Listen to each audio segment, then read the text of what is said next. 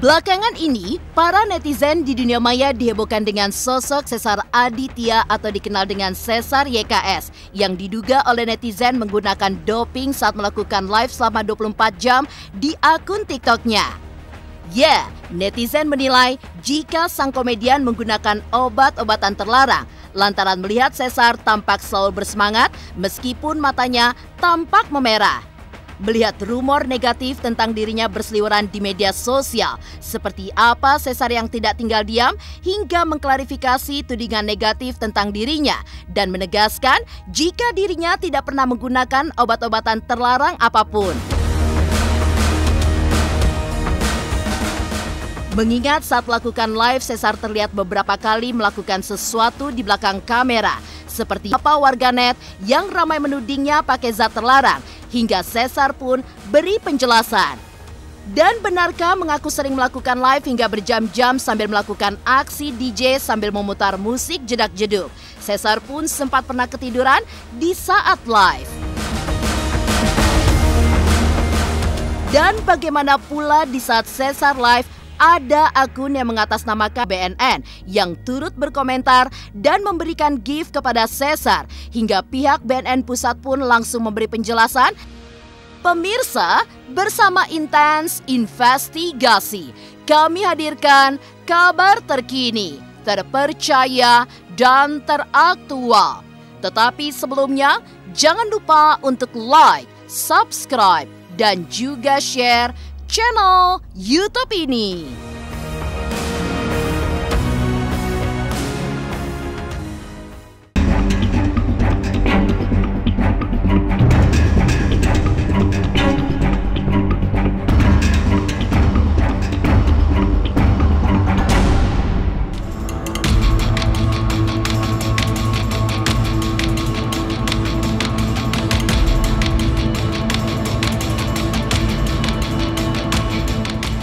Ya, lama tak terdengar kabarnya, Caisar Aditya atau dikenal dengan Caisar YKS baru-baru ini membuat gempar netizen.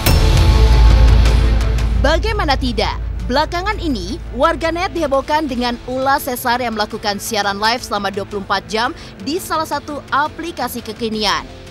Aksi mantan suami Indadari itu pun dinilai janggal oleh warganet. Terlebih setelah melihat tatapan mata Caisar dan juga perubahan pada tubuhnya yang terlihat lebih kurus.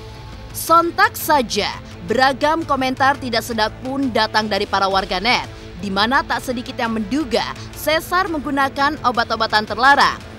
Bukan tanpa alasan, netizen juga menilai sang komedian menggunakan obat-obatan terlarang karena melihat Caisar tampak selalu bersemangat meskipun matanya tampak memerah.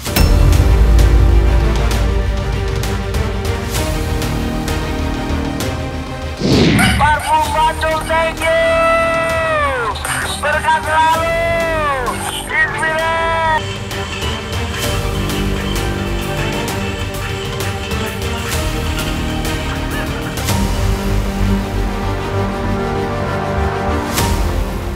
Ya, beberapa netizen memang banyak yang curiga dengan aksi live yang dilakukan Caisar di aplikasi TikTok, hingga mereka pun melontarkan komentar mengenai dugaan Caisar menggunakan barang haram. Curiga gue kalau mau chat, gak mau diam, gak ngantuk. You know lah. Tulis komen salah satu netizen.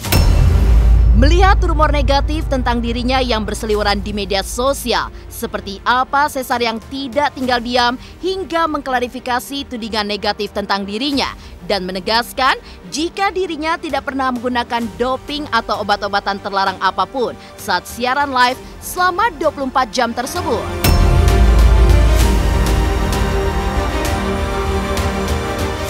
Dopingnya apa ya, Bang? Ya kalau dibilang vitamin C, Bang. Sama istirahat. Tapi gue nggak 24 jam nih, klarifikasi buat temen-temen. Bukan 24 jam, Bang. Saya live, terus saya dari pagi misalnya jam 7 sampai jam 9.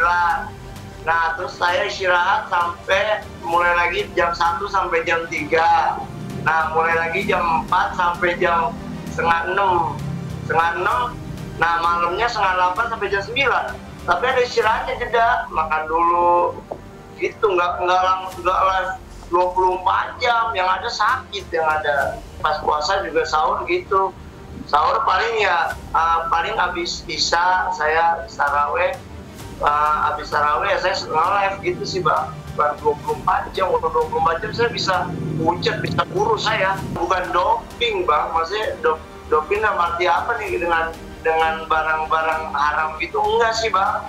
Maksudnya saya ini memang live gitu, kalau nggak gabut saya tuh kalau lagi di rumah ya saya nge-live gitu Bang. Terus nggak ada doping-dopingan. Banyak orang bilang emang sih kata-katanya ada yang netizen ngomong BNN gitu kan. Nah tapi klarifikasi tadi pas live yang tadi sore saya bilang saya nggak menggunakan sesuatu apapun. Ya saya mungkin mohon maaf ya, saya kayak gitu kan karena saya ngerokok gitu Bang. Karena nggak boleh di TikTok itu ngerokok di layar. Jadi saya kan ngumpet gini, baru saya gitu. Tapi orang lihat matanya udah beler nih, matanya udah merah gitu kan, matanya udah pucat ya. Ada ngadanya netizen aja Bang, sebetulnya nggak ada pakai dopingnya bukan saya mah istirahat aja gitu, istirahat saya nge-live lagi, istirahat 2 jam saya nge-live lagi tuh. Terlihat beberapa kali melakukan sesuatu di belakang kamera, hingga warganet pun menuding Caisar menggunakan barang haram. Seperti apa Caisar yang beri penjelasan, hingga dirinya yang ungkap pernah ketiduran saat live berlangsung. Pemirsa Intens Investigasi, jangan lupa untuk like, subscribe, dan juga share channel YouTube ini. Halo, aku Bunga Zainal. Saksikan terus Intens Investigasi yang tayang 3 kali sehari, Senin sampai Sabtu. Dan jangan lupa kalian like, share, dan subscribe.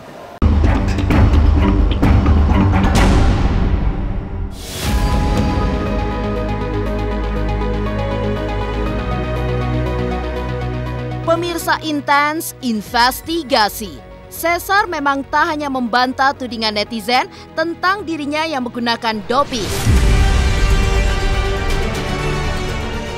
Sang komedian pun menjelaskan bahwa live yang ia jalankan bukan dalam waktu 24 jam berturut-turut, di mana hanya melakukan live dengan durasi 3-4 jam dan diselingi dengan istirahat makan, tidur, dan beribadah. Bahkan Caisar pun lagi-lagi membantah soal warganet yang beberapa kali melihat aksi Caisar yang mencurigakan, di mana melakukan sesuatu hal di belakang kamera saat live.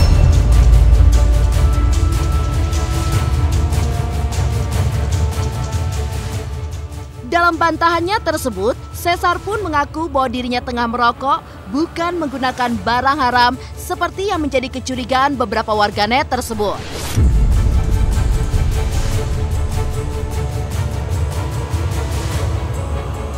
Orang pada ngeliat tuh Caisar pakai apa-apa nih kadang ya. Aku bilang positif thinking, emang sih orang-orang itu akun itu ngomong positif thinking aja gitu.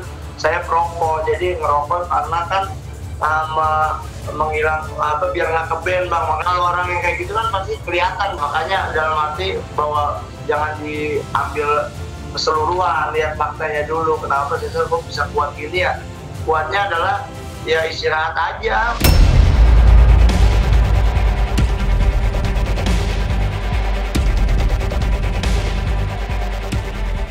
Jika melihat ke belakang, Caisar sendiri dulu sangatlah terkenal dalam sebuah program sahur bertajuk Yuk Kita Sahur yang ada di salah satu stasiun televisi nasional. Maka tak heran jika Caisar pun terkenal dengan nama Caisar YKS. Namun, mengingat namanya kini telah meredup di dunia entertain, baru-baru ini dirinya pun muncul dalam sebuah platform TikTok, di mana kemunculannya itu membuat heboh netizen lantaran Caisar dianggap mampu melakukan live selama 24 jam.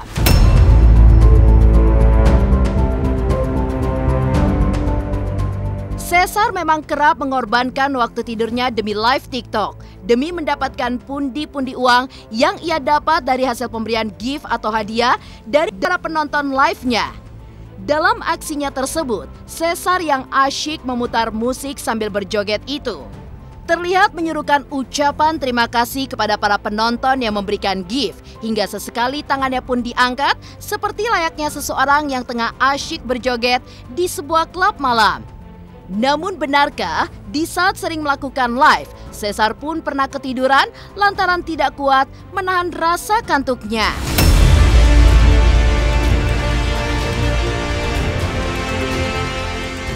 Kalau orang yang kayak gitu kan pasti kelihatan Bang dari gaya geringnya. Mungkin saya kecapean, iya, ketiduran pernah saya jatuh. Jadi pas saya nge-live jatuh berdubrak gitu, dibilang pingsan. Padahal saya ketiduran, ngantuk. Sampai HP-nya jatuh Bang, gitu. Jadi banyak orang yang bilang saya matanya nih beler, matanya kenapa nih, BNN tolong laporkan, kayak gitu-gitu. Biasa kayak gitu saya nggak dengerin Bang, biarin aja, gitu aja sih. Jadi klarifikasi bahwa saya nggak pernah pakai barang haram. Nggak 2 hari, suka saya aja gitu, nggak sampai setiap hari untuk live. Berarti bukan 24 jam? Nggak, bukan, karena dijeda kan. Setengah 8 sampai jam 9 pagi, jam 1 sampai jam setengah 3, setengah 8 sampai jam 9, itu sih. Yang DJ, bang, gitu doang. Ya alhamdulillah sih, maksudnya dicukupi lah, karena banyak banget soalnya yang ngasihnya gitu. Jadi terima kasih abang, yang orang baik gitu.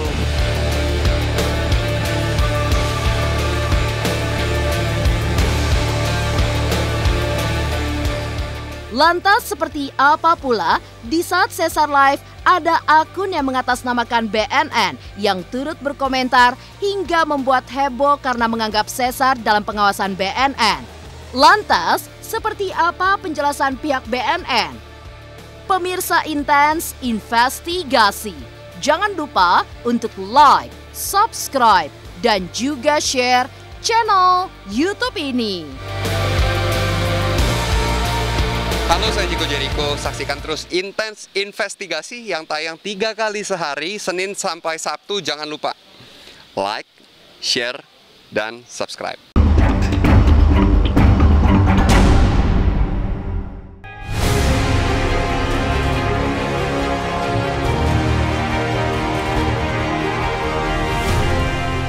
Ya, aksi live Caisar di TikTok selama 24 jam hingga diduga menggunakan narkoba jenis sabu memang menggegerkan warganet. Menariknya, tidak sedikit netizen yang menandai akun Badan Narkotika Nasional atau BNN saat menonton live Caisar di TikTok meski dugaan Caisar menggunakan narkotika itu belum terbukti. Tak sampai di situ, sebuah akun dengan logo BNN pun mendadak ikut berkomentar dalam siaran live di mana menuliskan sebuah komentar. Sampai jam berapa live-nya? Tulis akun bernama BNN. Dan akhirnya pihak BNN pun memberi penjelasan bahwa itu bukanlah akun official mereka. Hingga BNN pusat pun akan laporkan akun yang diduga palsu tersebut. Itu kaget, wih, alhamdulillah makasih BNN gitu, alhamdulillah gitu. Nggak tahu akunnya asli atau enggak gitu. Enggak sih, nggak panik, tapi ya kita kan bener, kita nggak salah gitu. Alhamdulillah nggak, ya happy aja, bawa happy, joget-joget. Kita mendapatkan informasi beredar di TikTok ya. TikToknya Lambi Turah kalau nggak salah, yang share ada Lambi Turah bahwa Caisar ini live TikTok 24 jam ya, TikTok. Yang pertama, kita juga mendapat informasi adanya akun TikTok BNN itu yang memberikan gift untuk disampaikan pada masyarakat bahwa BNN pusat tidak memiliki akun TikTok. Itu sedang kita cek. Jika memang dia memakai simbol BNN akan kita laporkan untuk di-down. Itu yang pertama. Yang kedua, mengenai masalah Caisar melakukan live TikTok ya 24 jam non-stop. Yang pertama, kita mengedepankan asas praduga tidak bersalah ya. Praduga bersalah artinya kita tidak bisa langsung menuduh orang bahwa orang tersebut menggunakan narkoba. Ya, jadi itu asas bersalah. Tapi tentu saja info dari masyarakat itu kita berterima kasih. Jadi nanti akan kita tindak lanjuti.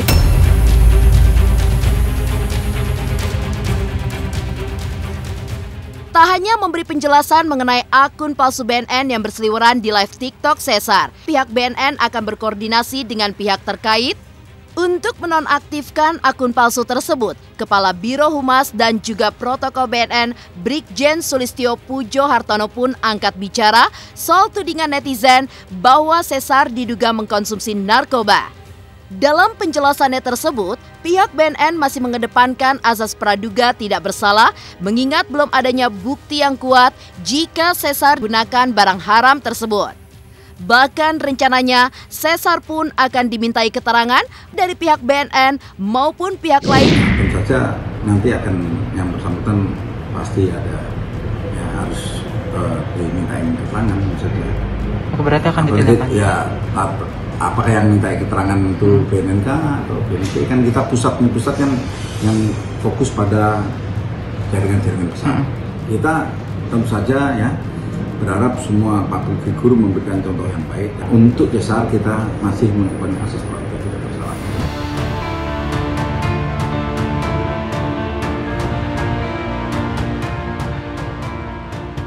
Demikian pemirsa, kabar terkini, terpercaya, dan teraktual yang kami hadirkan hari ini. Saksikan terus Intens Investigasi setiap hari Senin sampai dengan Sabtu. Tayang 3 kali sehari, yaitu pada siang, sore, dan juga malam hanya di YouTube channel. Pastinya jangan lupa untuk like, subscribe, share, dan juga komen channel Intens Investigasi.